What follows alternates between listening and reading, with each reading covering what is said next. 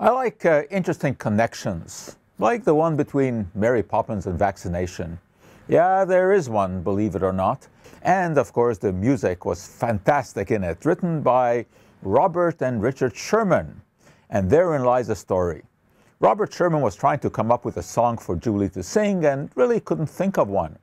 One day he came home and he had children, and one of the kids came running up to him and said, "Daddy, Daddy, I had a vaccination today." And Robert, thinking that he had been jabbed, he said, "Well, did that vaccine hurt?" And child looked at him and said, "No, Daddy, it didn't hurt at all because it wasn't a jab. We took it by mouth. They put some sugar on a spoon and put the medicine on it, and all we had to do was swallow it." And out of that came the most famous song in the movie, which is that a little bit of sugar makes the medicine go down.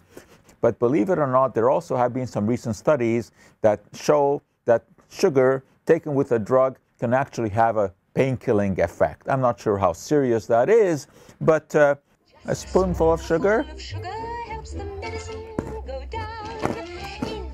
sure does, and she sings better than I do.